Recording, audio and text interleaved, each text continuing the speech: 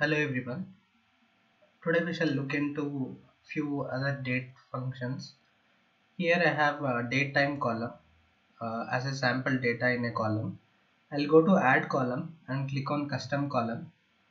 Let us see how to extract day from the date. I'll write day. Okay, and in the custom column formula, what I could write is date dot day. Date.day is a function where we'll get the output of day of a date time column or date column. I'll insert the date time column which I have. I'll close the parenthesis. This date.day function gives me the day of the respective date. So this is my 1st April, 5th April, 9th April and so on. So this is how we custom calculate the day.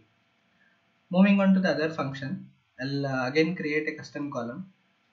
Okay, here I would like to know the day of week. Okay, I'll write day of week. Here I would write the function as date dot day of week. You could click on this and open the parenthesis, choose the date time column and insert it. As soon as you insert, you could see that there is optional another parameter. Okay, first day of week.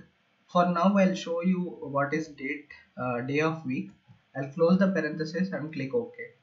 Here as you could see that 1st April is my 6th day. It means that in the calendar you could see that Saturday is my first and it is counted as 6. It starts from 0 from Sunday and then it counts as 6 on 1st. Suppose that I want to start it from Monday. What I could do is I could now use the second parameter in the custom column. As I could see here in the formula bar, I could edit it. I'll put a comma after date time column. For the second parameter over here, what I will do is I'll write day dot Monday. I'll type Monday. You could choose this day dot Monday, and you could click on this tick mark. As you click on that, you could see that 1st April is now counted as 5 since it starts from Monday as 0 and ends on Sunday as 6. So it will count the Saturday as 5. Similarly, you could change as required in this second parameter. Otherwise, Sunday is counted as 0 and Saturday till Saturday it is 6. Let us move on to the other function. This is all about the day of week. Let us move on to the other function. Let us click on this custom column again. We shall see day of week name. Okay, this function what it gives is it will give the respective day of the week. So as I type day, you could see this day of week name function, date dot day of week name. Open the parenthesis, inside the date time column. Okay, similarly you could see there is a culture parameter where we could use it. For now I'll show you the default parameter. I'll click on it. You could see that we have got the respective days. 1st April is Saturday.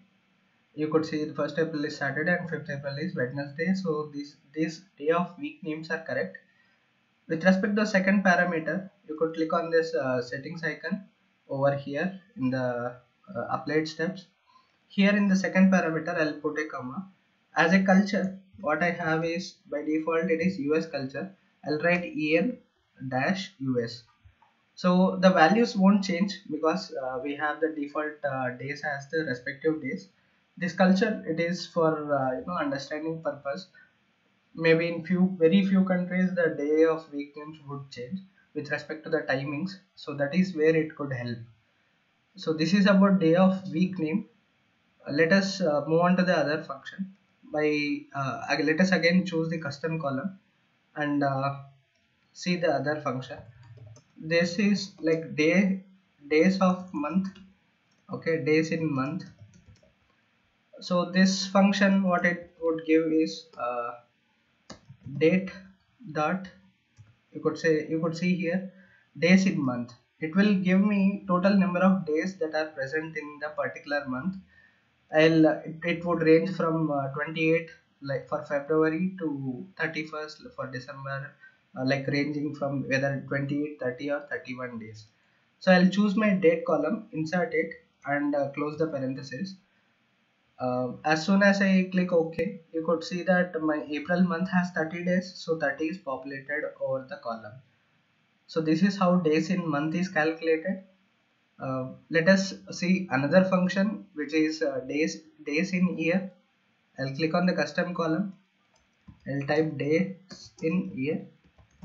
So here I have this day of year, date dot day of year. What it could give is in 365 days, our respective date lies in which day.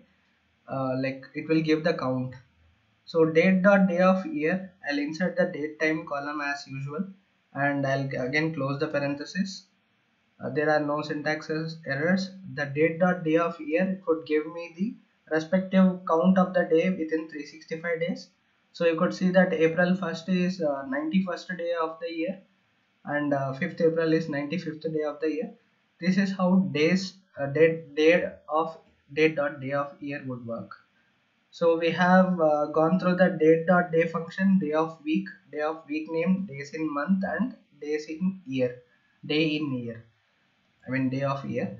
Uh, like for now, try to refer these functions, practice it. Thank you for watching, and we shall meet in the next video.